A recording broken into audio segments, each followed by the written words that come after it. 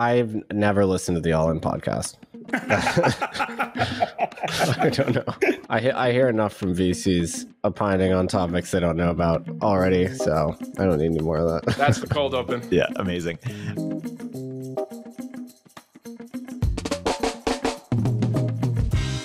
Before we dive into Moment of Zen, I want to tell you about my new interview show, Upstream. Upstream is where I go deeper with some of the world's most interesting thinkers to map the constellation of ideas that matter. On the first season of Upstream, you'll hear from Mark Andreessen, David Sachs, Balaji, Ezra Klein, Joe Lonsdale, and more. Make sure to subscribe and check out the first episode with Mark Andreessen. The link is in the description. What's going on? All good. How are you doing? Oh, I'm good. Sounds like Jason listened to our podcast episode. Did he mention it?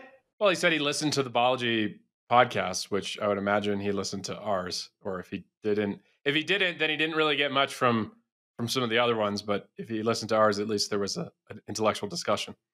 Yeah, it's funny. He said like Balaji's been on a tour or something, but Balaji's only went on 3 podcasts. He said Balaji went on like 20 of them or something. He went on ours, he went on Bankless, and he went on Pomp. I think he was salty that he didn't go to he didn't go to All In, right? Yeah. So they had to talk about the bet, but they didn't actually have Balaji. Although I don't think that group would want Balaji on there because they had him one time and they just couldn't deal with the fact that like they weren't going to be able to get a word in edgewise. Yeah, I enjoyed your exchange with Balaji or in our group chat. I feel like that was a good exchange. Yeah, I mean, I think where I am at the point is like I have my set of beliefs. Yeah, I'm not going to back down. I have like a intellectual framework to back them up.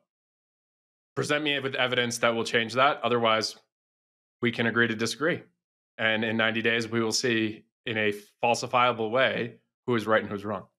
Did you get any feedback from the pod that we did? No, nothing specific. I mean, I actually get just a lot of DMs from people trying to get on Farcaster who are like, oh, I love the pod. And I think generally people seem positive on it, that we push back enough in the sense that we it wasn't kind of like a let Balaji talk for the whole hour. It was a discussion. I think that the most challenging thing is we actually agree on a lot. It's just, and we get into these circles where it's like we're kind of like ranting about whatever, and it's like no, like I agree with you on the the HTM stuff. Like seems like that was an oversight from the regulatory framework. But like when we actually try to get to brass tacks on the things that we disagree about, I don't know. I don't feel like the conversation really happens. We kind of divert again into people talking past each other. So if you believe the framework here is he needs to get the word out and he needs to convince the moderate person, the reasonable person, that this is actually an issue. By having All In cover it without him there, that's actually how most people are going to be exposed to it. They're not going to have listened to MOC. They're not going to have listened to the other podcasts that he went on. And I think like there's like an appeal that like, okay, you have these long tweets now that you have unlimited characters with citations, but the average person is not actually consuming information like that. Like the people you are convincing with that are already the people who are buying Bitcoin. Like it's like there's a high correlation with like they want a deep Twitter thread to convince them. Let me ask you, does the moderate person influence Bitcoin? Like, is it mostly the price of Bitcoin? Is it mostly institutions? No, it's entirely retail driven. It's retail. Still 10 years later, It's retail. It's a retail market. It's not that deep from a liquidity pool, right? So his argument was like, oh, well, if they cut the exits, then the price is going to moon. It's like, actually, that would then still require more people to want to be getting into something that they now know that it has less liquidity. Yeah. I also think that the fundamental premise is like, I give him credit. He's willing to kind of like, he practices what he preaches in the sense that like willingness to move from location X to location Y, right? But I don't think that that's the right model. That's like the normal person is not going to do that. And so if you start from, you need to get to a Bitcoin friendly jurisdiction as like the ultimate thing, it's like, well, that's not happening. And then you just kind of work your way up. It's like most people are just not going to do anything. I don't own any Bitcoin right now. I sold it a few months ago. I'm waiting, like, and I'm not buying in because I assume that, like, I'm sensitive to regulation scares. Like, if if it gets harder to buy Bitcoin, people aren't going to buy. I'm not going to buy Bitcoin. I don't even know how to buy Bitcoin that's not on an exchange. And I'm like a technical person, I'm in tech. Right. And here's the thing. Who's the market with? Other people who are like paranoid about the government. Like the leap of logic here is that somehow there is going to be a set of governments that are going to just abandon the US dollar hegemony reserve. Hey, what's going on, Nick? Hey guys. And so that like jump, he never explains mechanically how it happens, right? Yep. And it's like, well, get to UAE or whatever. It's like, dude, the UAE exists under the American security blanket. Like, they don't exist. Saudi Arabia wakes up one day, or Iran wakes up one day, and they're just like hungry for a snack, and they just go and grab it. Like that's not a real country. Like the only real countries are like China, and it's just like, do many people move to China who are not Chinese? And in China, you just get disappeared if they don't like you, right? Like you make the wrong prediction there, you get thrown off a building. Look, I love Balaji, but he's an America doomer, and you just can't be a doomer. It's morally wrong to be a doomer. Even if things are terrible, and you're correct, you should still have an optimistic attitude, I think. It's like if you're stranded in the wilderness somewhere, you can't just like be a doomer about it. Because it's like a self-fulfilling prophecy. To Balaji's credit, he is trying to actually offer an alternative ideology with the network state, and like this is how you can actually replace it. I just think it's a step too far for even like kind of like a tech savvy moderate, whatever you want to say. This is like no one's going to buy into that. So you're only going to find, I think, extremists into that. No, you're right. He does offer an alternative. I'm waiting to see someone actually create a network state, though. How's it going? Hey, Nick. Good to meet face to face. I think it's the first time we've ever. I feel like I see you tweeting about Miami a lot. Are you in Miami? I'm glad you had that impression. That's actually using my old genetic Miami Cuban CIA tactics to give you the impression that I'm Miami, when in fact I'm unfortunately in the petri dish known as San Francisco. The bookshelf is a giveaway because none of the apartments have bookshelves in them, at least the furnished ones. Right, because nobody reads here. One of the necessary delusions of tech is being completely amnesiac. I think he was making a comment that there are no books in Miami. Well, that isn't me being anti-Miami. It's just an observation. All of the furnished apartments I've rented here did not have bookshelves, and I was scandalized by that. By the way, I think Dan has regressed into Soho art gallery owner mode. It's interesting. You assume a different persona every single show. Antonio body shames me at the beginning of every podcast. No, I fashion pump you. I don't body shame you. But by the way, our comment section has been calling Dan Romero Jim Halpert from The Office. I see it. That's the Jim face right there. I always thought he was Face from the A-Team, but in any case, it was like the good-looking guy in a pack of scoundrels. Well, we are lucky to have here today Nick Carter, who All In has just referred to lovingly as kid and a bit crazy. Those are both true allegations. Did they accuse you of pumping your bags, basically? That's life in 2023. So, Nick, we need some beef. How are you going to respond? I've never listened to the All In podcast. I don't know. I hear enough from VCs opining on topics they don't know about already, so I don't need any more of that. That's the cold open. Yeah, amazing. Dan, why don't you introduce why now is the perfect time to have Nick on the podcast? Yeah, so known Nick really long time. Been in crypto for 10 plus years each, I think. And I think Nick has done an amazing job recently highlighting a major issue in the US, specifically for crypto, and how fragile and kind of brittle of a state that we are in for fiat rails. And the reason I'm sensitive to this is I actually did this at Coinbase. Like a lot of those bank relationships and some of these banks that have now blown up, I was the one that was actually managing the Coinbase strategic partnership, right? Like you can't just go walk in off the street to a bank branch as a crypto company and be like, hi, I'd like a bank account, please. Like in order to actually do what a company like Coinbase does, where you take fiat and you can swap it into crypto and out, you need effectively like a merchant bank account, like a wholesale bank account. And that requires an onboarding process. You, the company, actually need to do almost like a reverse sale to get in there. And I think Nick has been the only one really highlighting the fact that we are going through a kind of period here where it's important is like there's no new law. It's just kind of like subtle pressure behind the scenes, a new agenda set of politics that's putting pressure on the very few number of banks that actually are willing to work with crypto companies. And so given all of the recent stuff, episode of Balaji last week, the SVB collapse, but more importantly, Signature and Silvergate also disappearing, it's probably worth having Nick walk us through what Operation Chokepoint is. Yeah, well, that's a great summary. And I actually have a bunch of questions for you about Coinbase's experience with SVB, because there's a lot of mythology around that. I don't know how much of it is true or not, but people like to say that bank relationship was what allowed Coinbase to survive and continue to be an exchange in the early days, whereas Circle went a different direction because they couldn't retain banking relationships. I think this was 2014-15 era. Yes. Is that actually true? Was that sort of the critical turning point nexus? Well, let me flip the story there. It's actually Coinbase and SVB broke up. So the story was when I think Brian started Coinbase is 2012, like magic internet money is like World of Warcraft gold, who cares? And so he was able to get an SVB account because of YC. And so was using the account, and then they wanted to add payments, and they went in and they met with someone, and they were like, oh, sure, I guess we can let you do ACH payments, sure.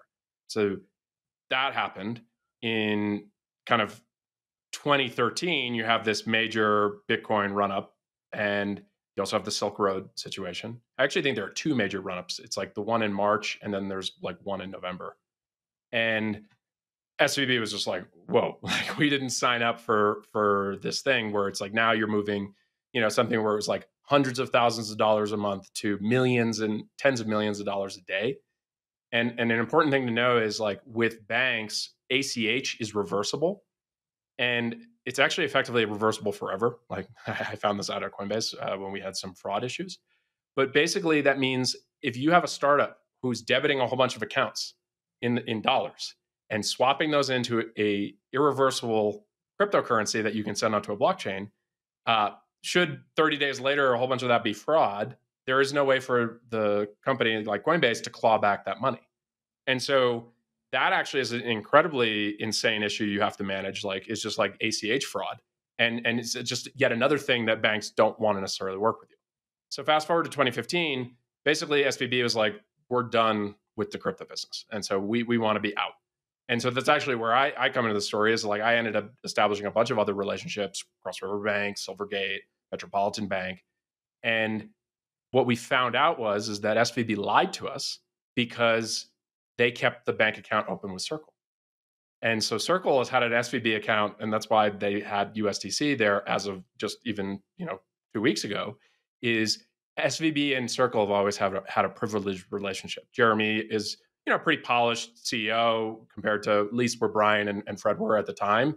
And I think like knew how to kind of manage the internal workings of the compliance departments at a large bank. So what's interesting is SVB actually kind of kicked Coinbase to the curb. And had we not gotten those bank relationships in place, one of which CRB, I think Coinbase still uses today, basically all of the fiat rails in the US would have shut off in 2015. Like there may not have had like any simple, easy payments when we've been back to like the Mt. Gox era where you had to like send some like weird Dawala payment to like a third party intermediary and then have it get to like Japan. And so like this has been a super tenuous thing in the past. And then for the last 5 years, crypto banking has kind of been like, oh, like we've solved it. Signature showed up, like they have this thing Signet and all that. But we're as close to where we were in 2015 as the last 10 years. Like, so this is as brittle of a situation as possible. Hey, we'll continue our interview in a moment after a word from our sponsors. Moment of Zen is brought to you by Riverside, the platform Dan, Antonio, and I use to record all of our podcast episodes with remote guests. Riverside captures exceptional audio and video quality, makes it incredibly easy for us to record conversations with multiple guests, and then edit and publish within minutes. If you're hosting a podcast or often getting interviewed, use our code ZEN to get a 20% discount at Riverside FM. The link is in our description box. SecureFrame is the leading all-in-one platform for security and privacy compliance. SecureFrame helps you get SOC 2 audit ready in weeks, not months, and it's used by thousands of companies like AngelList, Coda, and Remote. I believe in the company so much I invested in it, and I recommend it to all my portfolio companies. Sign up for a free demo at secureframe.com and mention Moment of Zen during your demo to get 20% off your first year of SecureFrame. That's my view as well, is that we're basically going back to the bad old days where getting a merchant account at a bank is immensely difficult, especially for a startup or a smaller firm, especially for someone without sort of top tier VC backers. And whether you can get those relationships is make or break for your business. Whereas, as far, at least in my opinion, I don't think banking should be the thing that determines whether you succeed as a business. It should be something that every startup has the right to. But that's sort of where we're going now. We had this kind of magical era of boutique crypto-focused banks from kind of 2017 to 22. They've been vaporized. And now there's a handful of banks that still service crypto, but they have a lot of pressure to not do it. So we're rewinding, we're going back to the bad old days, as far as I can tell. Dan, do you want to pump Cross River for a second? Because I find them to be fascinating as a cultural phenomenon. Cross River Bank is one of the few banks that I think still works with crypto companies today. Although I don't think it's like walk in off the street and like you can get an account like what Silvergate and Signature were doing. Cross River is a fintech oriented bank in northern New Jersey. I think that a lot of the folks there are Orthodox Jewish, so they kind of like have a tribe, and they are like one of the most reliable partners I've ever worked with in any situation in my entire professional career. And so it's like thick and thin. But it's like you can actually go to their website. I actually think Curtis, his most recent post, he actually cited it. But Antonio, what's it called? The like Jewish thing that you have to. The Hiskar. Is that why you're getting a circumcision in order to get that banking relationship? Jesus Christ. Does Nick know that Antonio's converting to Judaism? I didn't know. Is that true? Got to do what you got to do. One of our fans published a bingo card, and so there's like a random reference that doesn't quite make any sense. It's because he's going to knock off, and one of the things is Antonio's pending circumcision. We're 30 days away, right? Just about. I'm doing it. Believe it or not, I'm doing it at Consensus in Austin. Like on stage, as an odd confluence. Not on. Hey, let me moderate. The sign of the covenant, the circumcision, and buying some Bitcoin. Yeah. That came out the wrong way, but sort of. I didn't know you actually had to do that to convert as an adult. Jesus Christ! All right, a brief aside on Jewish law. You can't get circumcised twice, as it turns out, and so there's a symbolic circumcision that involves drawing of blood. Dude, you already circumcised this whole time? You wouldn't have anything left if you got a second one. God damn it, Eric. We already knocked off the thing on the card. We don't have to go into it anymore. To finish the comment, there's a loophole because the Torah actually forbids judging interest. And so there's some sort of halakhic loophole around the whole thing. And that's actually published on their website. I'm surprised Curtis cited it in his post. Basically made the point, I think, after having read Nick's article, is like the system is pretty brittle right now. And his point is that if like the government wants to shut off crypto, it's about like this much work in the scheme of things, because we don't actually have any regulatory protection. There is no law from Congress that's like guaranteeing a certain set of rights. We haven't had a Supreme Court case yet, so it's not like something's getting lumped in under the First Amendment, Second Amendment, Fourth Amendment, depending on how you want to try to deem crypto, right? It's like encryption is it right to bear arms. But yeah, like I think like we are at the mercy, for the most part, of unelected bureaucrats who are in some version of the OCC, CFTC, the SEC, but also the Fed and the FDIC and Treasury. And it's like that group of people gets to decide, plus New York Department of Financial Services, anytime someone does anything in New York. That group of people gets to decide crypto policy in the US until we have congressional legislation. And if you think about the banks, their incentive is like, okay, so I have this crypto customer. I don't make that much money from them. Their deposits are actually kind of like flighty, right? Like they have these huge booms during an up market and then they come way down. So it actually kind of makes my like capital ratio, I'm not a banking expert, but like it's just more challenging. it significantly increases the amount of work every time the regulator comes in, however often, 3 months, 6 months, a year. I have to do all this additional work to prove that I'm not, doing all these scary things that people just generally lump in with crypto, right? Even though that's all happening with dollars. I mean, we had a Hindenburg research report this week outlining all the stuff that happens on Cash App, not in their Bitcoin business, but in the P2P business. Whether or not that's true, it doesn't matter. But the whole point is, like, if you have a payment system, people will use it for criminal and fraudulent purposes, no matter how much regulatory stuff that you put in. Like, money laundering will always exist. And so, anyways, but going back to the idea that, like, the banks, they just have this. It's a reputation risk, and then the regulator is just like, you can kind of view the regulator as kind of lazy. They're like, I don't want to do any additional work. So all they say is like, this seems really scary and risky. Why would you bank a crypto company? And so it's actually a lot of additional work for the bank to actually keep doing it. And so that's why you have to find these kind of like partners that are actually just like, they're completely solid, and they're not strictly doing it for the X dollars. It's they actually believe in the ability to like offer a legitimate crypto client the access to the banking rails. Yeah, that's precisely correct. And the disappointing thing is that there were really just two institutions that were explicitly pro-crypto in the US. And in the space of a week, they're gone. And everyone else, there are other banks that service crypto clients. There's like a dozen in the US. But neither of them is like avowedly, openly pro-crypto. They're kind of doing it in the shadows. They don't actually really want to be associated with crypto. They would like to do it quietly. And now there's an informal rule at the FDIC where their deposits are capped. The crypto associated deposits are capped. So we cannot really go back to this age where you had these boutiques that were pro-crypto, happy to onboard basically anyone, because those two firms don't exist anymore. Whether that's insidious or they made bad decisions, either way, they're out of the market. So we're left in a tricky situation here. I think the other thing worth calling out is there have been some efforts, I think especially in Wyoming, where there have been a number of companies that have actually wanted to go start a new type of bank, specifically something called like a narrow bank. I think Lynn Alden maybe has that term, but the idea is that there's no fractional reserve. So it's 100% like any dollar that goes in just sits in a bank account. And the whole reason that these institutions would exist is to get direct access to the payment rails in the United States, which right now are ACH and FedWire. FedNow is coming later this year. Some people think that's the CBDC. It's actually not. It's actually FedNow is the Fed's version of ACH. ACH is actually a consortium of 20 large banks in the United States.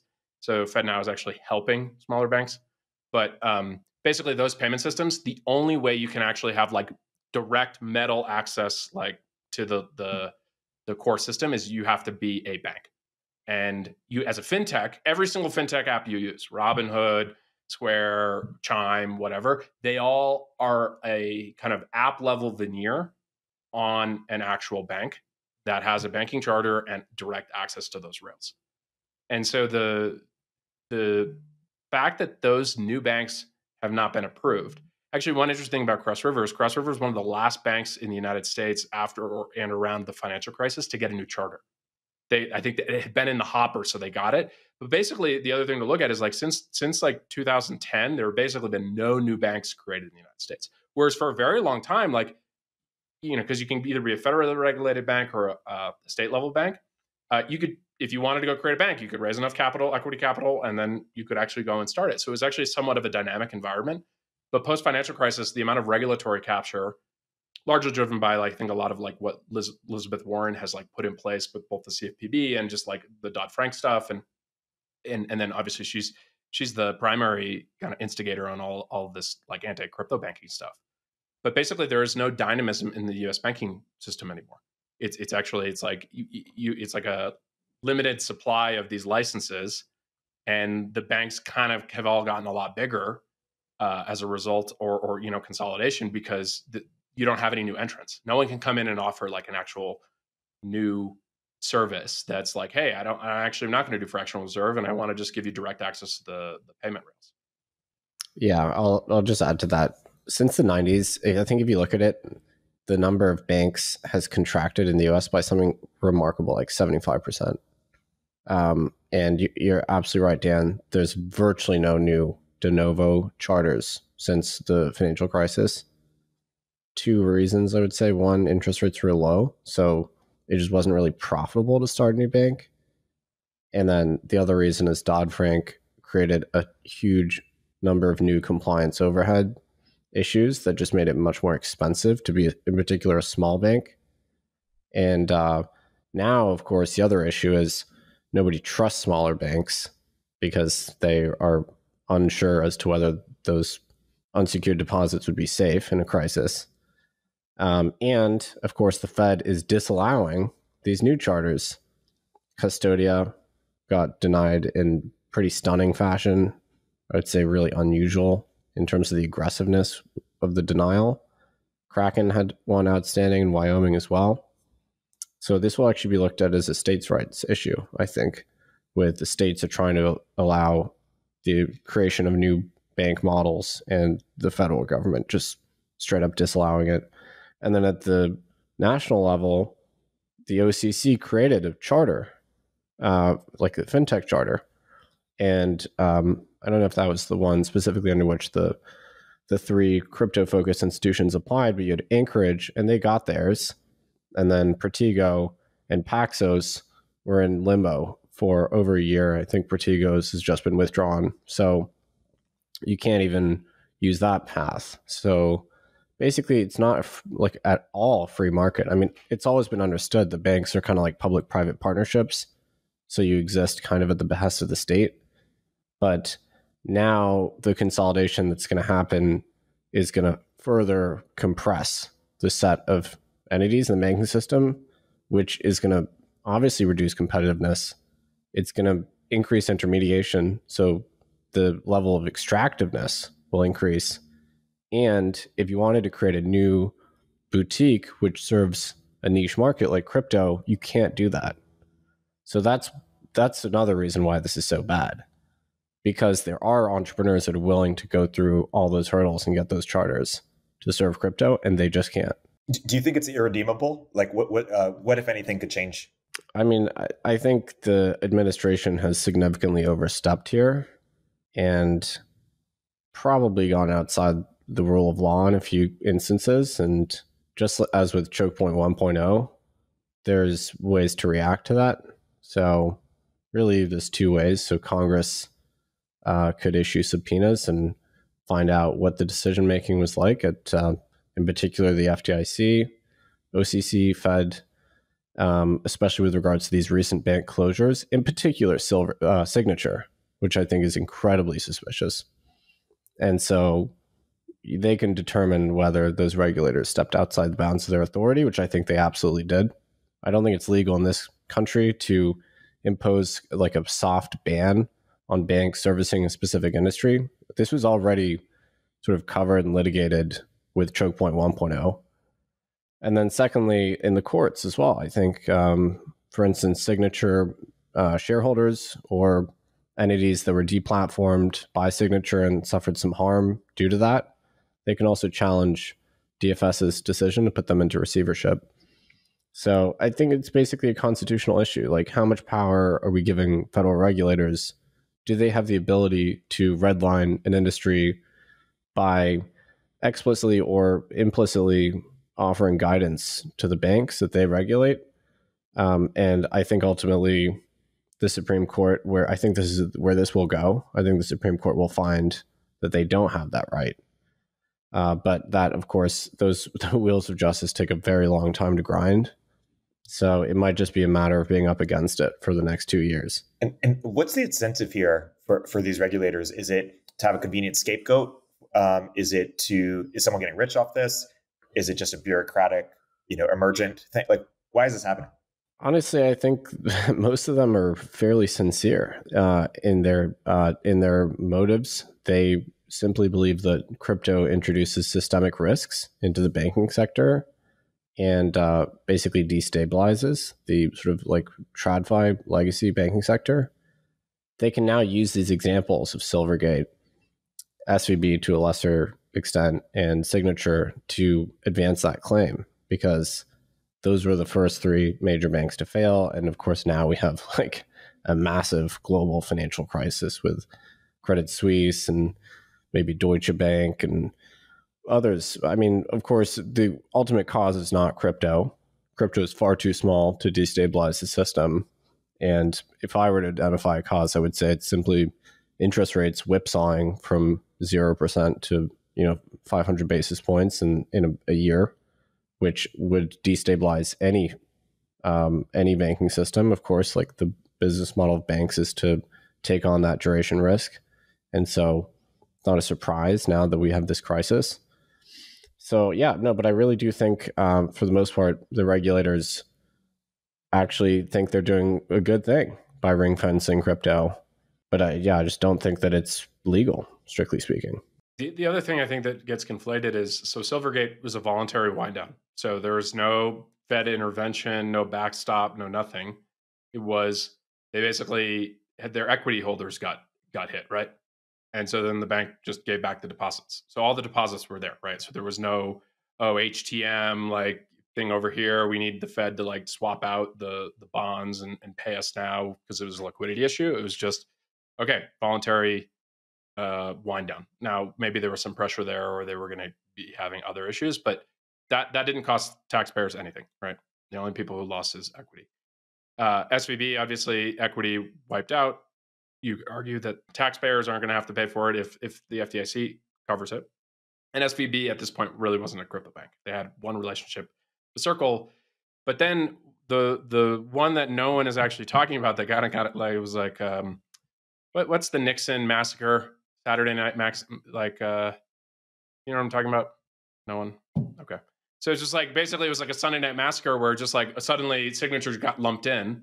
And the irony of the whole thing is that Barney Frank, the guy who writes the legislation that actually creates a lot of the like kind of stagnation in the banking industry because it adds a whole bunch of additional regulation, is on the board of Signature. And he's like, wait a second, why are we getting put into receivership? And so he has a little bit of a mouthpiece. I mean, he's retired at this point, but he I think went on the record and said basically it's like there were no deposit issues. We had a diversified client base, and he supposed that it basically was an execution because there was a lot of crypto clients, and they just basically wanted to be able to wipe out the bank. But to your point, Nick, maybe the Signature equity shareholders who now probably lost everything are going to have some amount of discovery and lawsuit that we find out that the decision making wasn't as banking crisis oriented, and more there was a political goal that they could conveniently sweep under the rug as the SVB thing was blowing up. Yeah, that's the specific one to focus on for sure. If we're looking for lawlessness or arbitrariness, the Signature equity was only worth $4.3 billion on Friday close of business. A few months before it was actually $22 billion. So this wasn't a small bank. They had over $100 billion in deposits and or in assets at that point. They'd reduced the size of their crypto practice to about $10 billion in deposits. So it was only 10%. Actually, turns out they were asked to reduce it below 15% following the FTX crisis. So this is something that I don't think is publicly known.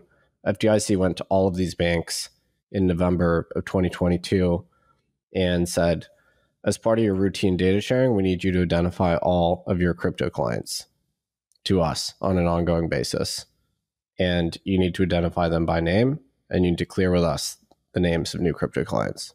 So an extremely intrusive level of oversight.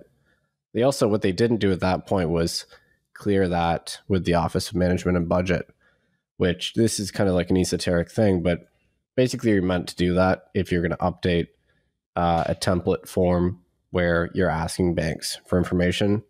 You're meant to ask them first. They didn't do that.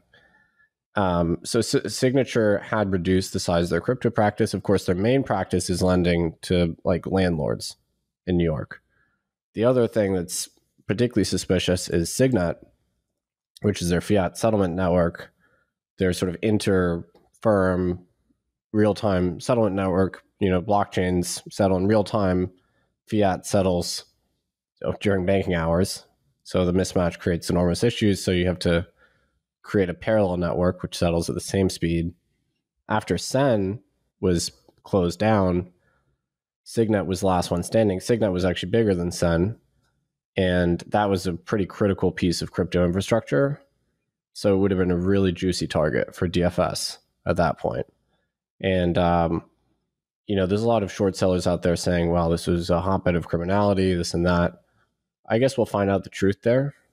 But to me, it appears that DFS had a very strong motive to use the crisis to put Signature into receivership, to take down the last explicitly pro-crypto bank, and specifically the one that was running this Signet settlement network.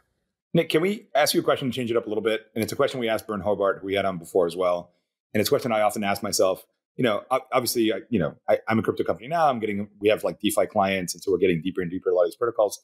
I used to work in conventional finance. I was a quant on the Goldman trading desk ages ago.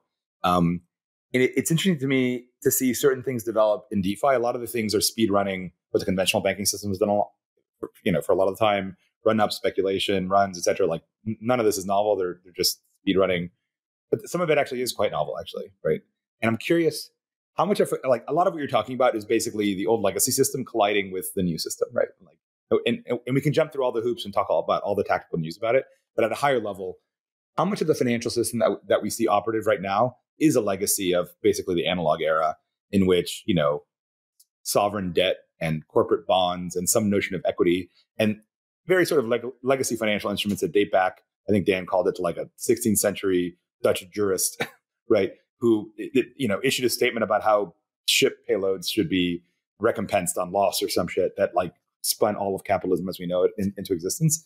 And now we're kind of rebooting it with crypto. And I'm curious, like you can already see that there's no bonds, while there is lending in crypto, but there aren't corporate bonds in the conventional sense. And you can see already that like things are going in a slightly different direction. I'm curious if that means that the global financial reboot that crypto potentially represents, I think Dan and I said that like we believe in crypto because it's obviously the native financial system for the fully online virtual digital world, right? What does that mean then that you don't have, corporate bonds backed up by a factory in Kansas, right? Which was the operative way you floated money for a very long time. So as in like how much of crypto is genuinely novel or just like recreating TradFi on a different technological substrate? Yes. So there's some stuff which is novel, like a flash loan doesn't have an analogy in traditional land, which may be good because flash loans are pretty dangerous as far as I can tell. Well, in Wall Street, I mean, I would call that a repo transaction, right? A lot of banks fund themselves with flash loans in which they fund the position they take with some other, either their own repo desk or another one. I think one tendency you definitely see is that instruments that only exist at the Goldman level are suddenly available to retail people. But yes, offering repo loans to the average person maybe is novel enough that it's its own separate thing. For the most part, we're just rebuilding things that exist already, but in a fundamentally better way. So an easy example, so just on a flatter hierarchy. And I think that's really good overall. So there's like two things that I think are really important that crypto does. One is homogenize these financial networks into single flat layers with potential add more layers later. But take what is an intensely hierarchical system in TradFi and flatten it into single layers, so basically interoperability. So in the traditional fiat world, interoperability is basically non-existent. I mean, you have payment networks, but they're certainly not globalized. If you want to move dollars from, sub-Saharan Africa to the Philippines, that has to go through New York. So it is super hierarchical. There's specific nodes which really matter in those networks, and those nodes have amazing amounts of political power, which is why sanctions are so effective. The US government can shut anyone off the network. So if you think about a public blockchain, anyone can be sort of equal on that network, right? Anybody can get read access or write access. So for stablecoins, for instance, that's like having you basically the equivalent of a US dollar bank account all of a sudden anybody globally can have that access. So I think that's really, really novel. It's not sort of, we're not re-envisioning any core financial primitive there, but we are proposing a new model of governance, basically, whereby we've stripped out the power from any specific individual node. And that goes far beyond just stable coins, but think about DeFi. So that's genuinely democratizing. I know that that's like a buzzword in crypto, but I think giving people globally the ability to access payments and smart contracts on a shared single state is really, really powerful. And over the next decade, we'll probably see like crypto dollarization. We'll see the state level monetary discretion will be eroded because of this. The other thing is simply restoring some measure of financial privacy to the world. That's also not a new thing. That's just taking us back to a previous era.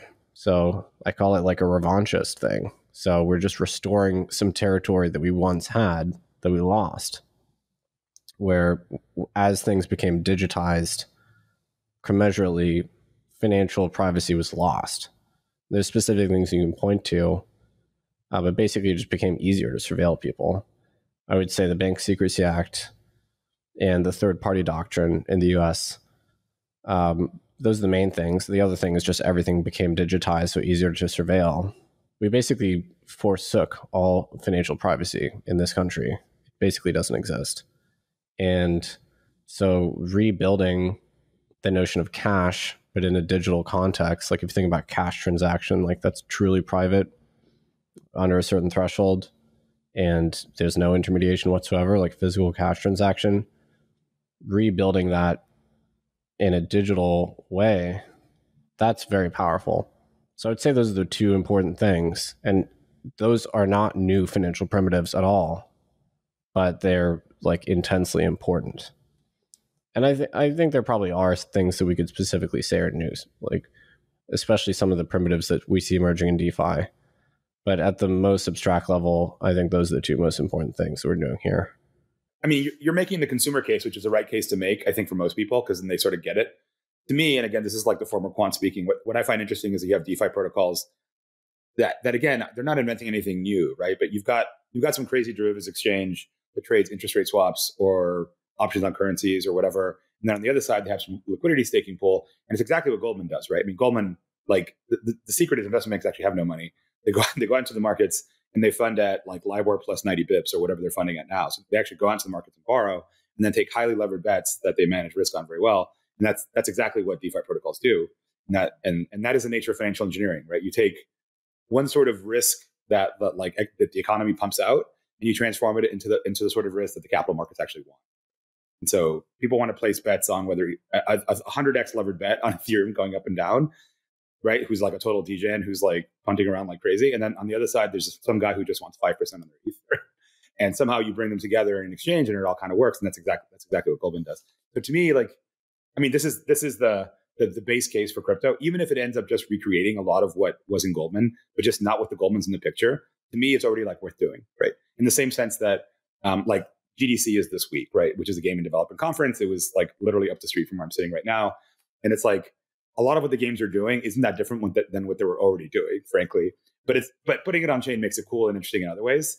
But that already makes it interesting because I mean, there's a whole new set of game players or game development studios that didn't exist before.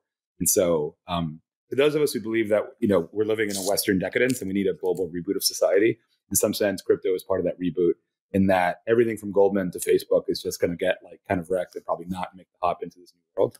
And hopefully this world actually grows big enough to be counterweight to it. I don't think the case for crypto is that hard to make, to be honest. I mean, for me, the main thing is just depoliticizing finance.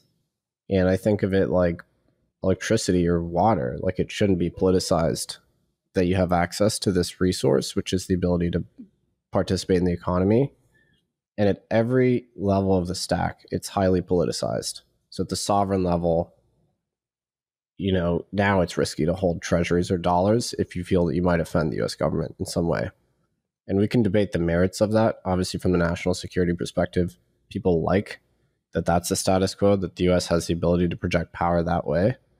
But for the most part, anyone that's not the US government hates that, including our allies. They all generally resent this. And you could fall afoul of the US government and then your treasuries are frozen. We saw this with Russia. It's like a G20 nation, and it's certainly not the only one who've frozen their sovereign assets. So it's politicized there. At lower levels of the stack, it's politicized. At these fintechs and payment processors, your ability to do business is a function of whether your political views are deemed acceptable by the Trust and Safety Commission at these startups, at these firms. So everywhere I look, I see, and obviously in banking, this is what we're talking about right now. Banking has become politicized. What industries banks can do business with and they can't, that's a political thing. And it may serve people well in the current administration. They may think, well, the correct political decisions are being made. But you can't assume that's going to be the status quo forever. I mean, the administration could change, and then you're falling on the wrong side of the stick there. So I think it's very simple. It's just finance has become wrongly politicized, and it's completely valid to look for an alternative. And I think that's really the essence of what crypto tries to do. It's funny. I'm thinking in the road to be total libertarian, in the road to serfdom, Hayek said that control over the means of production is control over life itself. Right? In the chapter about why the communists would always seize the sort of means of production, in a post-industrial economy, control over the money supply is control over life itself. Right? And it's funny, Mozambique has the craziest flag. There's actually like an arm with an AK-47. I think if the Balaji network state ever happens, it's going to be like a flag with like a Bitcoin symbol on it, because that was in some sense the tool of liberation for it. Just to channel the ghost of Balaji, which we had on last episode. I think his 1729 flag is a Bitcoin flag network state. Yeah. Oh, is it? Oh, God, I didn't know that. State. He has an actual flag. He already has a flag. Yeah. I think like one point you bring up that I think I never had an opinion on this until working at Coinbase and having to deal with fiat rails and thinking about partners is how politicized the financial system is. It doesn't hit most people most of the time. And you hear the Canada, whatever trucker thing. And that's like an extreme case, but let's just talk practical. There's like a whole class of legal industries in the United States that, because of political pressure through the banks, have basically been cut off from the financial system. Really basic example for anyone listening. Just type prohibited businesses, Stripe, into Google and just read the document that they basically, all businesses that Stripe, which is in theory like economic infrastructure for the internet, they don't support card payments for. Now, to be fair to Stripe, that has probably nothing to do with Stripe's point of view, is they get this handed down to them from their banking partner and or Visa and MasterCard. And so this is actually something I was arguing kind of with Balaji the other day. I was like, he's like, oh, FedNow is coming. And it's like, this is the panopticon that is going to come and just take control of the entire banking system. Visa, MasterCard are already there. They can shut off a bin so fast. We had this actually happen once at Coinbase where we were still approved for Visa debit cards and credit cards. And so we have our app and there was like a mistake or something.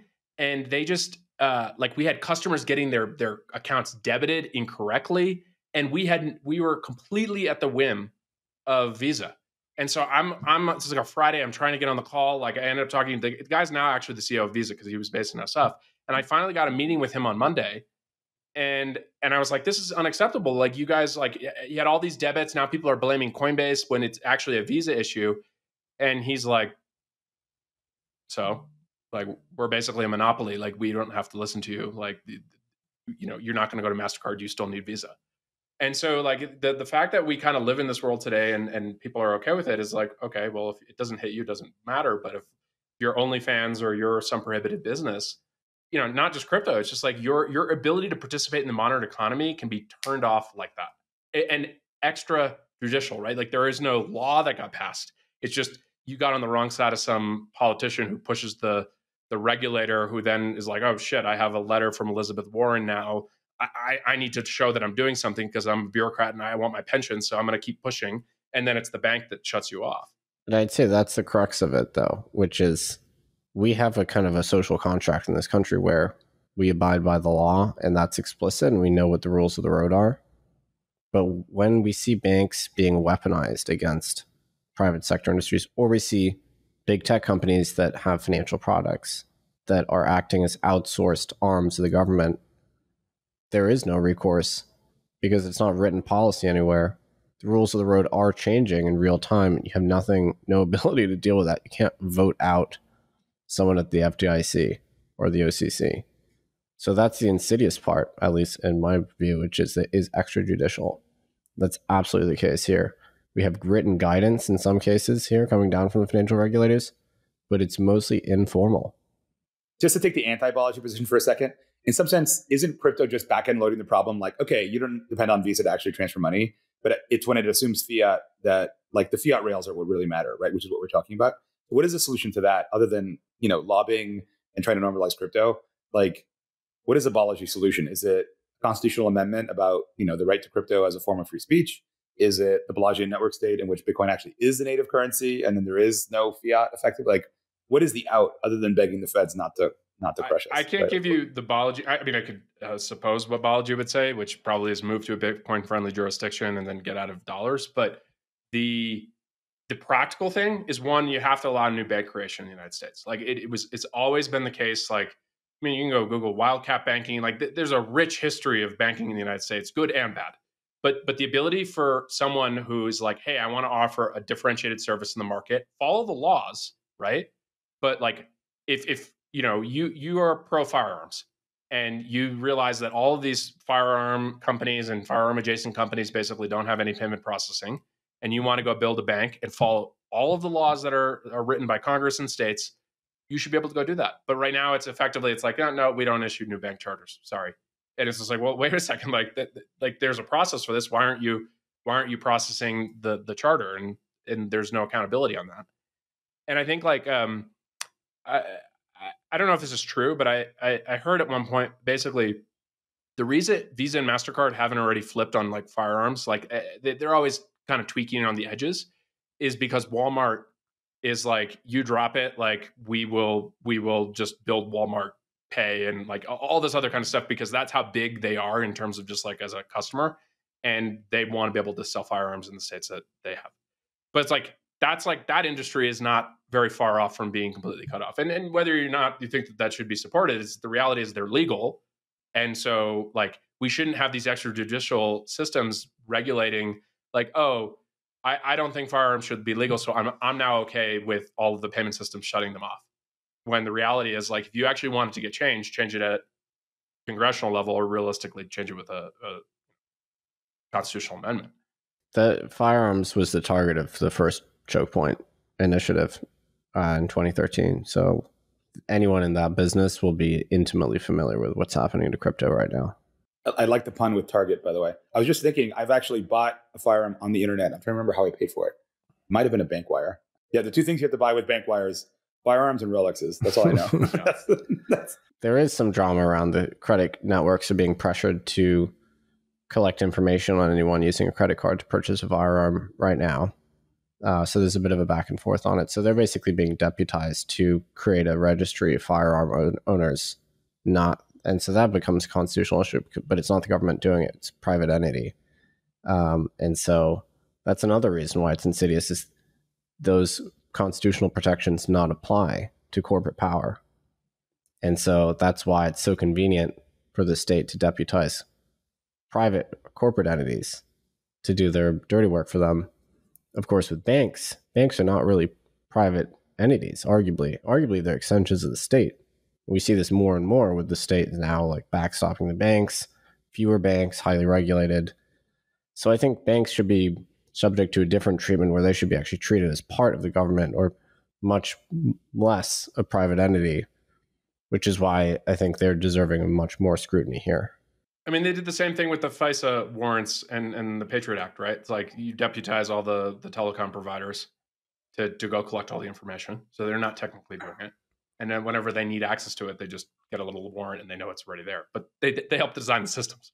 So it's like you using these kind of like big Fortune 500 companies to do all this political dirty work that would be illegal if the government was doing it. I don't know. I think it's a much bigger issue than most people think. Yeah, there's actually a really weird case for a CBDC to be made here, and I don't want this to get clipped out of context, but if there was a retail CBDC that was government administered, you would be more protected in that case by your fundamental constitutional protections, your rights to privacy and due process, and no unreasonable search and seizure, as compared to the status quo, where the third-party doctrine, for instance, specifies that all information that your bank has, they can just freely share that with the government without your consent. So you'd actually be more protected under maybe a First Amendment basis if there was a CBDC, assuming that the government wasn't going completely haywire at that point, as compared to kind of the established financial system. Doesn't mean a CBDC is good, but that's actually an argument that people make sometimes. Can you define what a CBDC is? Sorry, just a general context, because I don't deeply understand it, and I analogize it to the digital dollar the Cuban government has, which maybe is the wrong analogy. Yeah, I mean, there's no one good definition. In this case, I was just referring to maybe a retail CBDC whereby we would be banking directly with the Federal Reserve. So that's actually kind of similar to like holding treasuries directly. So you're lending to the government itself, but then on top of that, there'd be some payment system that'd be layered on top of that. That's not the way that CBDCs are generally envisioned in the West, although we don't have any good examples. So it's kind of hard to reason about it right now. I think one way to think about it, Antonio, is like basically what USDC is, which if you follow what they do, is they basically buy treasuries. Is if it wasn't run by a private company and it was just sitting at the Fed and then they were administering it.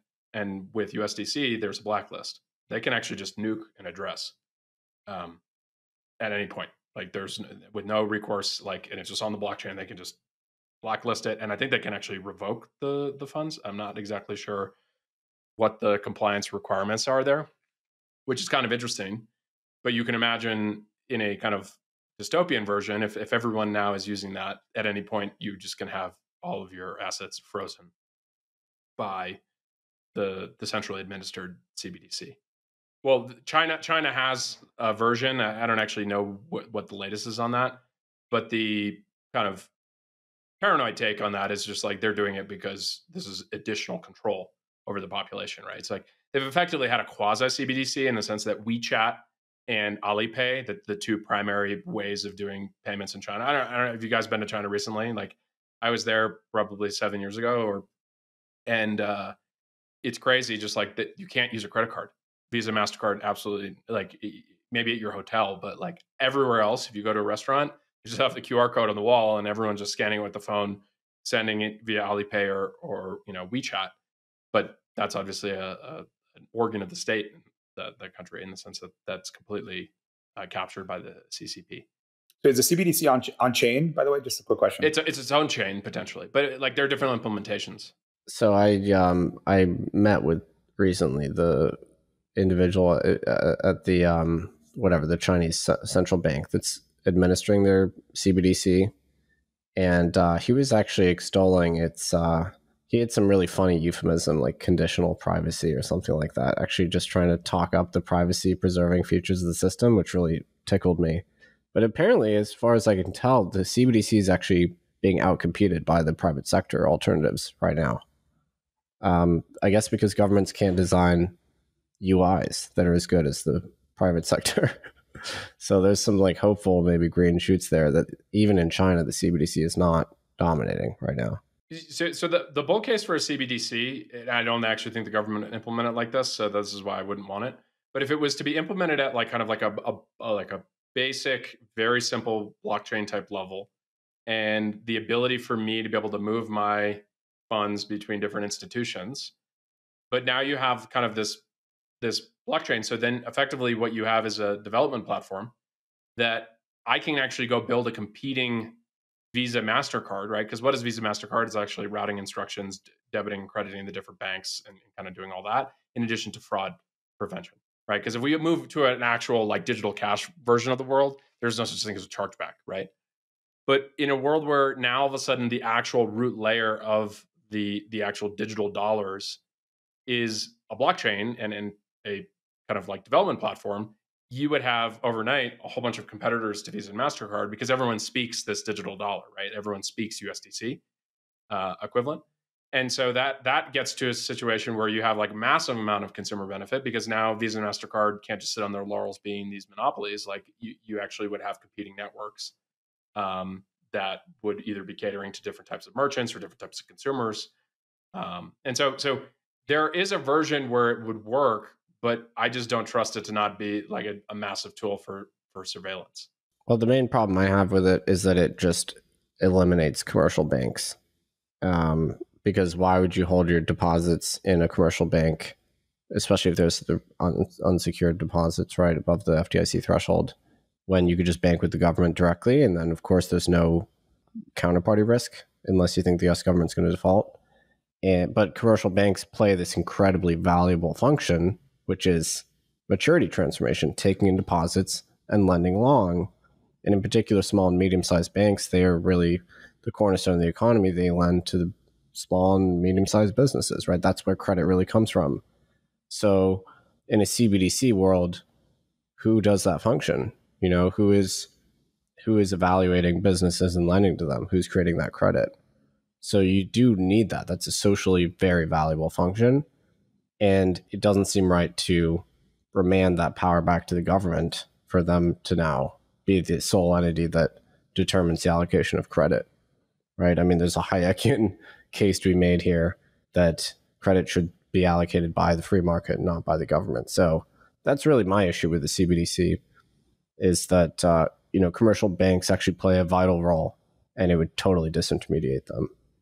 Yeah, I think the credit point's actually pretty good. I hadn't considered that. So, I mean, like we were with Bern Herbert last week and just talking about like, it's a dirty word within, especially a lot of crypto folks, but the reality is like credit is an amazing invention in terms of the growth of Western civilization is directly correlated to the development of more and more sophistication as it relates to credit. Because what it's effectively saying is it's like, I don't have to worry about like what I have now. I can bet on the future. And if I trust this entire system, and I think there are fair critiques on how much you can trust it. But as a society overall, if we can all agree that like, if I take the dollars today and I can promise to pay you back in the future, you get a lot of productivity gains, right? And just like increase in overall human well-being. Yeah. If there's one group in crypto that I have the biggest quarrel with, it's not even any specific coin interest group. It's actually with the like crypto Rothbardians that don't believe in quote unquote fractional reserve and that believe in this mythical world of exclusively full reserve banking, which we've never had, by the way.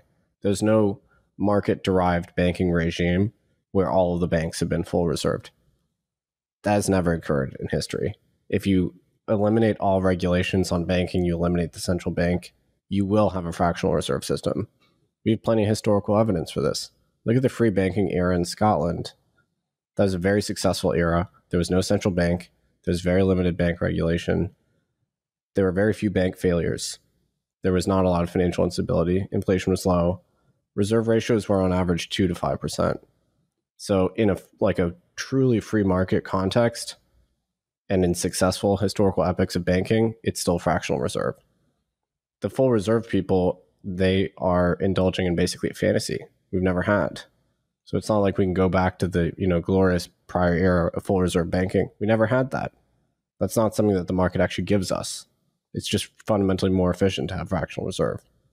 Yeah, just as a comment on the credit thing, it's a good point, Dan. In fact, in my book Chaos Monkeys, there's a chapter on Goldman Sachs when I worked at Goldman, and it actually opens with a quote from an inscription that used to be on the building of of Standard & Poor's, actually downtown. That's a quote from, I think, Rockefeller or somebody. Said that nothing has moved industry more than credit, which is a little ironic in the case of Standard & Poor's, involvement with the credit crisis, but it is true. I'm curious, getting back to the point of like, what is legacy and what's going to survive the hop to DeFi versus not? There doesn't seem to be a lot of credit, right? Or a fractional reserve. Like most loans are over collateralized or instantly slashed. Is that due to the nature of like pseudonymity or anonymity and the transience of identity on DeFi, and that's like a limitation of DeFi? Or are we going to get over that somehow? how's credit going to work, or fractional reserve? There's protocols on DeFi which introduce credit, so the under reserved lending, but all of them currently have a legal wrapper so that there's recourse in the legal traditional world. So there's actually been a fair billions of dollars worth of under collateralized lending in DeFi, with just DeFi's routing the infrastructure, but it's a hybrid system which is still reliant on that tether to laws. Basically, I think it becomes much more interesting when we have persistent identity in DeFi, where you have some motivation to keep and sustain a single identity, even if pseudonymous, and then engage in transactions that build up your credit history. I know that's been like a holy grail of DeFi. I don't know if you guys know of any successful examples of this so far. Well, there's one company that we started working with in the Spindle context called Rockify, ROCIFI. And the way they actually compel you to tether to one wallet is that they compute a credit score. So they'll look at all the transactions associated with that wallet, give you a credit score, and they literally have a curve which is how collateralized your loan needs to be based on your credit score. So you would have an incentive to build an actual credit score with them in order to get cheaper funding. I don't know. Something I think a lot about is if you think of the EVM as this kind of really interesting thing that powers Ethereum and all these other chains, and the composability and interoperability allows you to build all this cool shit. But what is the actual fundamental thing that's allowed the U.S. and modern society to build up what it is? It's like, to use a cheeky thing, it's like the BCL, British common law, right? It's like British common law, you combination of Dutch and British, and then just all of those court cases compounded on each other with whatever those precedents with the financial instruments that get implemented. And naturally, it was okay, well, France is a shit country to do anything financial, because if you just get on the wrong side of the king, they just seize everything from you. Same, other places. And so it ended up in London, and then basically the US, and it kind of US imports this version of the BCL. And then from there, it's that economic institution and legal institution. Fast forward 200 years, that's the reason it works, is because there's a whole court system that will actually allow you to make sure that credit is going to be good. And at the end of the day, underneath, there are men with guns to enforce it, right? And so I think that the thing with crypto is what is the equivalent? I think the EVM is the equivalent of the British common law, and we're speed running that. But I do think that the challenge, and maybe it just requires a completely new paradigm for someone to think about, but is what is the men with guns equivalent last recourse within crypto? Because until then, I don't think there's just too much fraud anonymously on the internet to actually move to a credit-based system.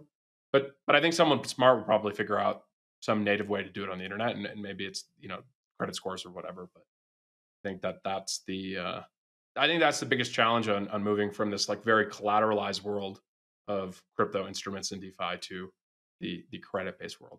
Or Balaji becomes a warlord. That's the other solution. Network state, baby. I've been trying to push him to it, but he doesn't seem receptive to the idea, I have to say. Nick, what's your take on the 90-day $1 million bet? I think Balaji feels that it's an opportune moment for a talismanic leader to emerge in Bitcoin.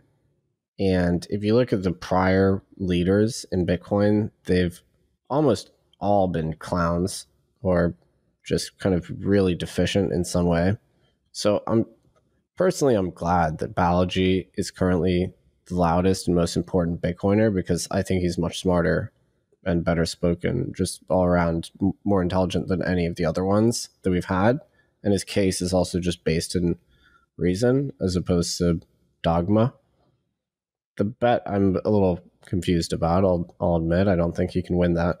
But at the same time, if his bet provokes a change in sentiment, and helps push some people that are on the fence over the edge just to show conviction like that, then if Bitcoin, appreciates to $50,000 within the time, everyone's going to forget that he lost the bet. No one will care, because he'll just be credited with catalyzing this run. So I think he can still win the bet, even if he loses the bet, basically. Yeah, I think the thing that I think is genius about it, regardless, is one, he's making an argument, and it's falsifiable, so you can kind of see how it plays out. Willing to put the skin in the game, and it's a significant amount of skin in the game. there's something like stupid arguments like, oh, well, what percentage of his net worth? If it's not, then it's not actually. It's like, no, $1 million is a Schelling point number. It's like, if he had said 800,000, it would have gotten like half the attention that the fact that it's $1 million. And so I think it's $1 million marketing expense more than anything else to actually now be driving the intellectual discussion around this whole part of the internet, right? Like, and so I think he's going to be the main character for the next 90 days, and to the degree that like he is able to catalyze things in a way that people are excited about, he's going to end up having a bigger dedicated audience from it. He would challenge that and say that's not why he's doing it. I'm observing from my standpoint is that it seems like a reasonably good trade for him. Notwithstanding on like whether or not like the price of Bitcoin, like I don't actually have any idea where it's going to be. I thought it was funny that he compared it to the Simon Ehrlich wager.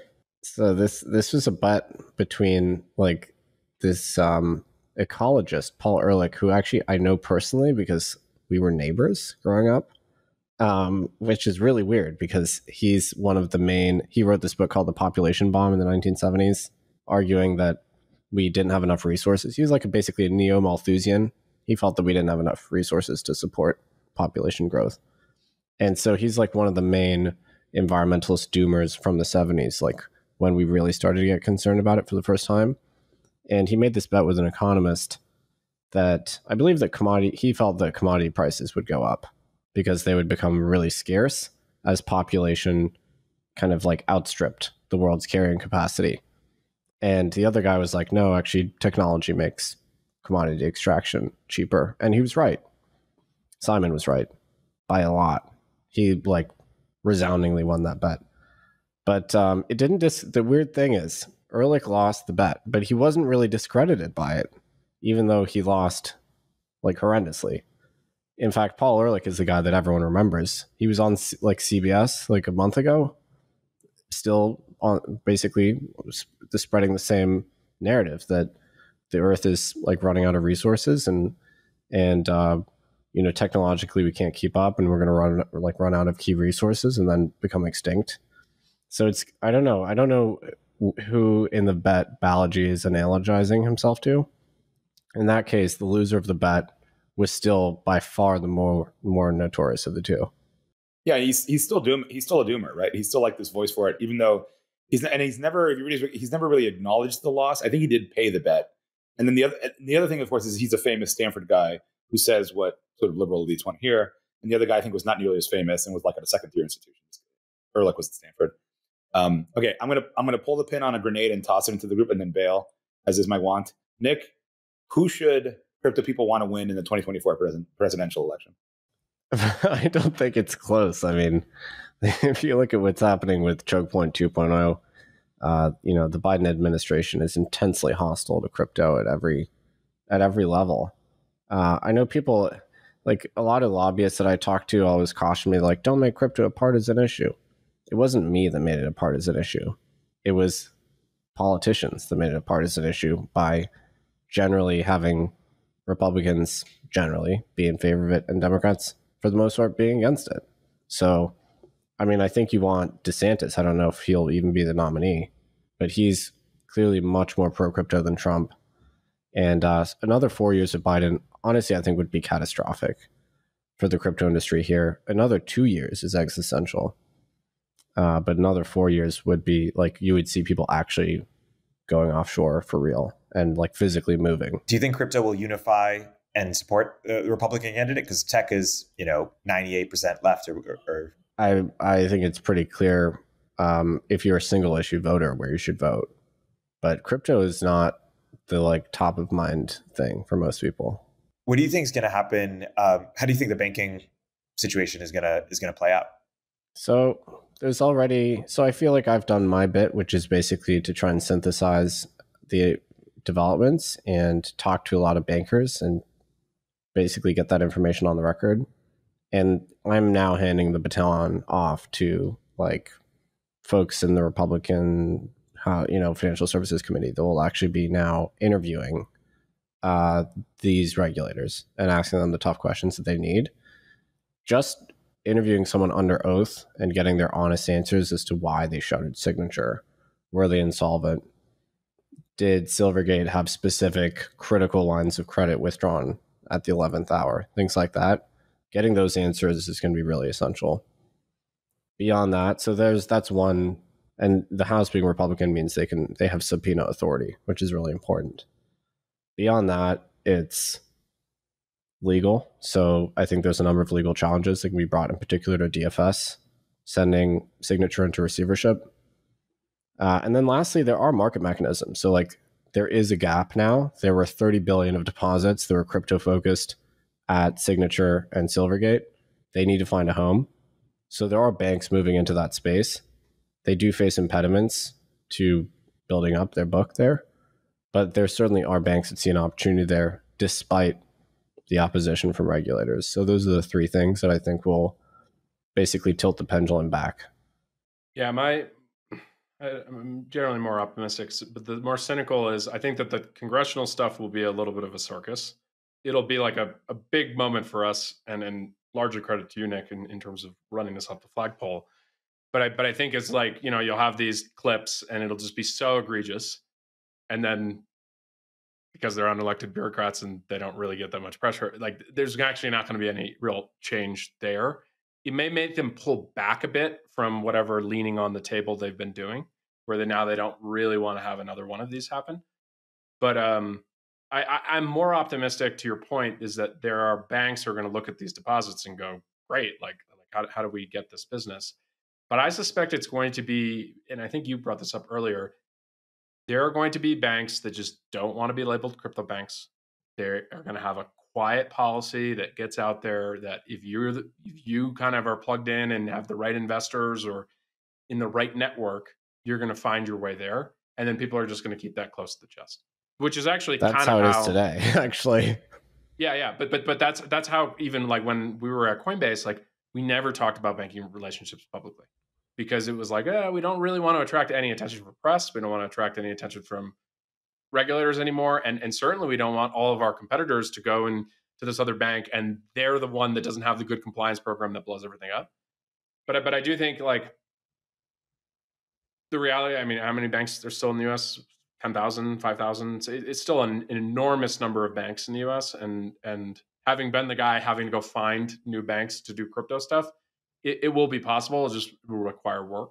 The thing that I am most worried about, and I don't have there's no information on this that like I think is eminent, is just like if you shut off Coinbase in the US just with a couple of bank relationships through some regulatory kind of soft pressure, you have a serious impact on liquidity in the market. Because imagine if you shut off Coinbase, Robinhood is going, and so is Square. And so it's like you've effectively cut off 80 to 90% of the retail pipes. And then even the institutional stuff, it gets a lot harder. And so I think you could really have a crypto nuclear winter. I do think at some point it would come back because, to your point, I think it's become a political issue. And so inevitably, whenever the Republicans control enough of the Congress plus the administration, you probably can get a bill in that guarantees access or some amount of direct access to the Fed system. But I genuinely I have not felt this like scared or tenuous banking situation since like 2015. Yeah. So it's interesting right now. I could tell you there's 15 or so banks that are still taking crypto clients with a lot of asterisks, frankly. They don't just take you off the street, but they don't want their names at all mentioned in that context. So they know. They saw what happened to the two pro-crypto banks. They were decapitated. Like Silvergate was wrongly shuttered, or Signature, sorry. I think that will become excruciatingly clear in the coming months. So the executives of these banks will onboard crypto firms within certain constraints. I already mentioned the 15% deposit rule. They also get daily calls from FDIC demanding lists of their crypto clients. The FDIC asked for proactive upfront authorization of new crypto business, which is like a completely crazy thing. Imagine that for any other industry. Way overstepping, right? Like they should be worried about just like the solvency and like making sure that the bank is healthy, not approving individual customers. Yeah, and I mean, look at the actual cause of the ultimate systemic risk. Like, there's a widespread financial crisis here, which has very little to do with crypto. It has much more to do with the price of bonds, right? Say more about that, Nick. Like, how do you think that's going to play out? I mean, do you think a lot of the banks are, Balaji would say most of them are insolvent already? How do you think this is going to play out or should play out? Yeah, I mean, on a mark-to-mark basis, these banks are insolvent, and that's just a very plain mathematical function of rising interest rates. Rising interest rates drive down the value of bonds mathematically. Someone has to take that duration risk. The risk has to go somewhere. It's banks that normally take it. They have to put deposits somewhere. They borrow short and lend long. It's not that the banks made bad decisions. Okay, some of them had more mismanaged versus less mismanaged portfolios. They all had exposure to long bonds. That's what banks do. So it's, just a necessary and natural outcome that hiking rates very quickly, which is, of course, if the ultimate cause is the inflationary impulse, which we can debate the cause of that, but I think that has to do with the fiscal expenditure during COVID in particular. Hiking rates very quickly leads to banks being imperiled. So what are our options? Like, what can we do here? You could just cut rates. Right? That actually solves the problem. and then we'd have inflation? Because the price of the bonds... asset value go up. The treasuries literally go up in value from a par value. At what cost, right? Will that have inflation? Well, see, that's the problem. People talk about the Fed being trapped. They're literally actually trapped now, like very genuinely trapped, because we're all at 6% CPI. Other West, like the UK, is at 10% inflation. So you revert to a looser rate environment when inflation is still structurally high. This is what a lot of us expected. But easing into an inflationary environment is like Argentina tier crazy town. So they may try and keep those rates high, but that threatens the solvency and just the integrity of the banking system completely. And basically what happens from here is people crowd into money market funds to hold treasuries directly. They crowd into government debt or into the largest systemic institutions. They totally desert the regional and the community banks. So that's what you can expect in the status quo, is a die-off of banks, massive consolidation, deposits leave the banking system, less credit is created, massive recessionary drag on GDP. Or you can cut rates and inflation goes to the absolute moon. There's really no good options, but we're going to have to pick one of those options. By the way, that's actually something that we never really got to talk with Balaji, is in a situation where you do have more bank failures and they shift over to bigger banks and treasuries. And he would say, well, some people might move to Bitcoin and that will drive the hyperinflation. It is deflationary. Like, there will be less credit in the economy. There will be fewer loans. So there won't be as much money sloshing around. So by definition, like but you'll have a lot of collateral damage with that.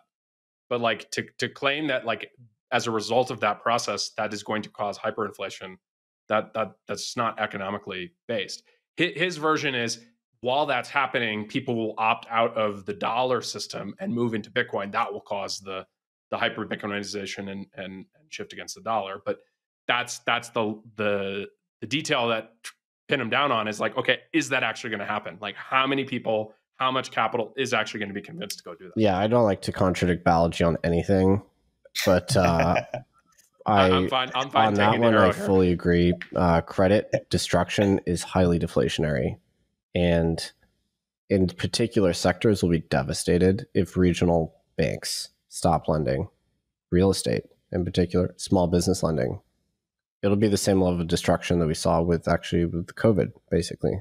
Like, a total dearth of access to bank credit is insanely destructive for the economy, puts a massive drag on it. And it's something that, people who sit in Silicon Valley who have been walloped last year when we went risk off alongside crypto, they don't live in a debt-oriented environment most of the time, right? It's like venture funding and things like that. And so this is actually much more Main Street America gets wiped out when you pull back on the credit side of things. And then there's this whole brewing, like, commercial real estate issue, that the second order effect of COVID, of more people being remote and people needing less office space, is these leases are going to finally come up. And okay, now you have higher rates. It's like people default on the commercial real estate building in San Francisco. Now the bank owns this building, and they don't want to own the building. They want to sell the building. And it's like, well, who's going to buy it? Well, there's no like, so now you're going to have these cascading things that I think are going to start to hit outside of just like raise interest rates, risk assets go down, and people who were making a lot of money in 2021 because the public markets were up felt pain last year. But the real pain for the rest of the economy is going to start to come when you actually have the credit issue. And it's like people can't get cars. Like it's just like think just all the things in the economy that so many things break. And this, if you watch the Fed press conference yesterday or Wednesday, this is the thing that they're currently grappling with. The cost of insuring all those uninsured bank deposits, which if they don't do that, people will just continue to leave for treasuries or for the largest banks. There's no reason to stay at those medium-sized and smaller banks. The cost of doing that versus the real GDP cost of allowing for this credit destruction to occur. And actually, if you look at the metrics of bank lending, it's already started to hit a wall. And they can't insure all deposits. There's not enough money to do that. Trillions and trillions and trillions of dollars. But they also can't allow for the economy to hit a wall like this. What I think is actually going to happen is credit will start to be provided by the government directly. So like in COVID, where you had the CARES Act, where everyone was out of business because of government mandate, and then they just paid people to sit on their couch, or they gave stipends to businesses to kind of stay in business. Same thing, like the role of commercial banks, that will be supplemented or replaced by the government. So interest rates will fall to a certain extent, but the political cost of allowing inflation to skyrocket here is inordinate. So I think they'll just try and ease this issue of credit destruction by themselves getting into the credit allocation game, which obviously isn't an optimal outcome because we're trusting a single entity to then determine how credit is disseminated in the economy. If I was in charge, like, king for a day, so it didn't have to deal with Congress or whatever, and you could just like make decisions to try to fix this. So I think Ukraine, you have to get to some resolution because you have to get Russian energy supplies back into the world, and like all the other secondary things there. And so just like from a pure like how do you actually fix this? Put the morality and kind of like your judgment of Russia Ukraine situation aside, get to a peace and get that stuff back into the global economy. So you have deflationary pressure on energy prices. The second thing from a longer term standpoint is like the US needs to take energy security, which we have basically, but like we should just be over investing in it, and we shouldn't be demonizing fossil fuels because they're naturally going to phase out anyways as the solar cost curve stuff gets better. But like actually getting to a place where we have so much abundant energy, the overall costs of everything come down because energy is cheap. And then I think that the last one is like post COVID, we haven't let people come into the country. Like not even just talk about like illegal immigrants. Like legal immigration in the United States is way down since 2020. And that's not just a Trump thing, that's also under Biden. And so it's like figuring out how do you like actually get this what structurally unemployed 800,000 job gap. And it's like if you go to any restaurant or wherever and you talk to the owner, it's like I can barely have people. That's all inflationary. And so trying to drive kind of like the inflationary effects of the labor gap plus energy, I think it's crazy to me that that's not a bigger priority. And maybe this is the 2024 surprise is that we get a peace in Ukraine, call it the 2-year anniversary, and then you actually start to see energy supplies go down so that the economy starts picking back up in 24 for the re-election. That would be the cynical take. But honestly, in this kind of context, you don't want to be king for a day at all because there's just no good options. They're all insanely unappetizing. But what's the least worst? Is it just let inflation go and cut rates to save the? If it were up to me, I would actually do that. Yeah. I think inflation would be less costly to society than keeping rates high and letting this play out. Especially given the tight labor market, like in the sense that you probably could get a job, or if like you needed to, you could get a second job. And I also think that the one thing we're on the precipice of, not to sound too futuristic-y, is I do think that AGI is not the right term. The AI boom is going to be massively deflationary. It's just going to take some time, right? So it's like if that's 3 years, 5 years, but like you're just going to be able to offer goods and services with fewer people at a company. So therefore you can choose to drop your prices while still making the same amount of money. So I do think that should be a big thing. And then if you believe that that's upstream of improvements in robotics, right? So if like what we're seeing with the LLM stuff now, 3 years or 5 years from now is really starting to play out in the, like actually robotic automation, like some of the stuff that Tesla's doing with that, gimmicky robot. But like if you do actually get improvements there, then you actually, just like always, technology comes to the rescue, and it actually like outpaces the inflationary pressures of the moment. Yeah, the question is where growth comes from. And historically, it's obviously one of two things: population growth or productivity growth. Our demographics right now are terrible. So like when we got out of the inflationary high debt eras of the 40s or the 70s, the demographics were favorable. Right now, they're certainly not.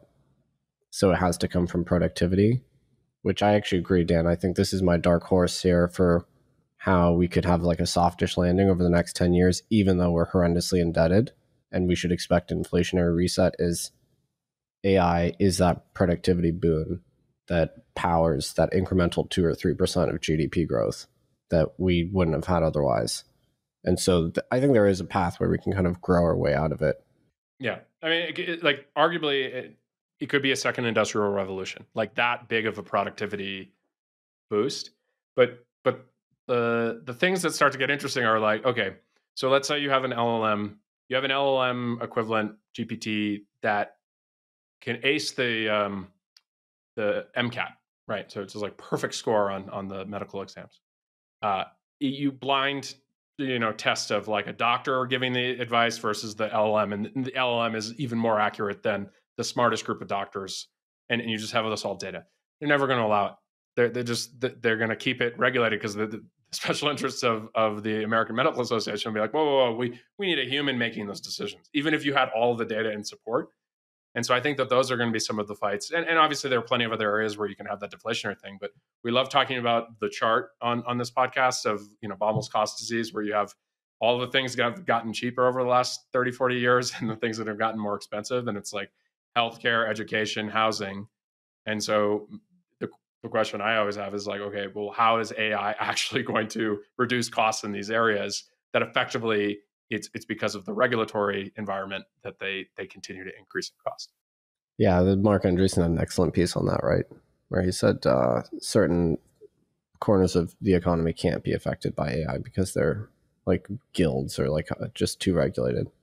So we collectively as society need to decide, like, if the LLM is more accurate than the doctor, are we okay having a system where I as an adult can choose to use the LLM? And here's the thing, though. I think what's going to happen, because it's on the internet, is people are just not going to go to the doctor. They're just going to go to webmd.com. Even if it's not legal in the US, they can just pay Bitcoin, pay in a credit card overseas or whatever, and then basically get the stuff, and they're going to get a better product. So yeah, like collect your biomarker data, your blood test data, feed it into a model. Who cares if it's a black box model and you don't know how the inferences were made? If it gives a better output, why not? Wrapping up here, is your base case, you talked about what you would do if you were king for a day. Is your base case that basically Lynn Alden was right? No, he specifically said he didn't want to be king for a day. That's a poison chalice. You don't want that. Yes. Well, is Lynn Alden right? Basically, is your base case that we'll have just kind of persistent inflation for the next 5 to 10 years until we have some sort of productivity boom? I think the macro trends that people generally point to, like deglobalization and our failed trends here in energy investment, are highly inflationary. Also, the green revolution type thing.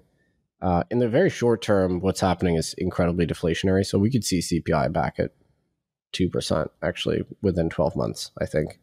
But yeah, my view is that we're in a period similar to the 70s now, basically, in terms of like inflation is high and variable and stays that way for a long time. That's really the only way to reduce the debt load. You could have insane levels of growth. You could have austerity. No one's going to go for austerity. So I think we're just getting higher inflation.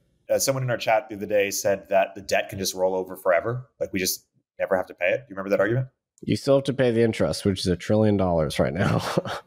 Yeah, you pay the interest, but to Nick's point is if you can grow faster than the amount of debt that you're taking on, and that's been the US's whole gimmick, right? Like it's just like, okay, if GDP growth grows at 3% a year or 3.5% a year, something crazy because of technology gains, the debt doesn't matter because you're growing the top line of the business. Think of it as like a business, right? Like the GDP growth is the top line. And so I think we're debt bugs or whatever you want to call them, like debt doomers, they think of the government as a household, right? The difference between the government and the household is the government can issue currency and move the levers around. You can't do that. They have guns, so they actually have like ability to, they can increase taxes, right? Like they have other levers there. And the reality is if the economy grows, that it doesn't actually matter. It's when the economy doesn't grow and you continue to increase the expenditures, that's where you start to blow up. So I don't know. Bet on SpaceX, bet on Tesla. But maybe that's an optimistic note to end on. And Nick, I want to be mindful of your time. Thanks so much for coming on the Moment of Zen podcast. This is great. Thank you. Moment of Zen is brought to you by Riverside, the platform Dan, Antonio, and I use to record all of our podcast episodes with remote guests. Riverside captures exceptional audio and video quality, makes it incredibly easy for us to record conversations with multiple guests and then edit and publish within minutes. If you're hosting a podcast or often getting interviewed, use our code ZEN to get a 20% discount at Riverside FM. The link is in our description box. SecureFrame is the leading all-in-one platform for security and privacy compliance. SecureFrame helps you get SOC 2 audit ready in weeks, not months, and it's used by thousands of companies like AngelList, Coda, and Remote. I believe in the company so much I invested in it, and I recommend it to all my portfolio companies. Sign up for a free demo at secureframe.com and mention Moment of Zen during your demo to get 20% off your first year of SecureFrame.